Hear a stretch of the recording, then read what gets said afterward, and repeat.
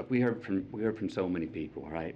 Families of the deceased, mothers, fathers, sisters, brothers, Texas Rangers, hunters, Border Patrol, and responsible gun owners who won't give up their Second Amendment right to bear arms. And you know what they all said?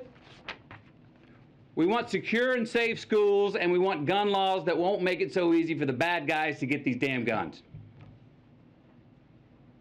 So, we know it's on the table. We need to invest in mental health care. We need safer schools. We need to restrain sensationalized media coverage.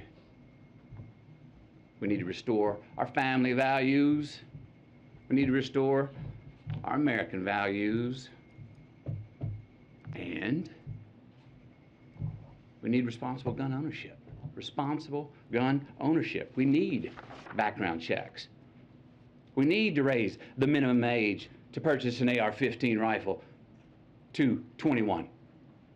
We need a waiting period for those rifles. We need red flag laws and consequences for those who abuse them.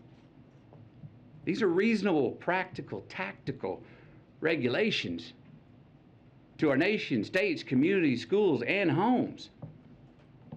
Responsible gun owners are fed up with the Second Amendment being abused and hijacked by some deranged individuals.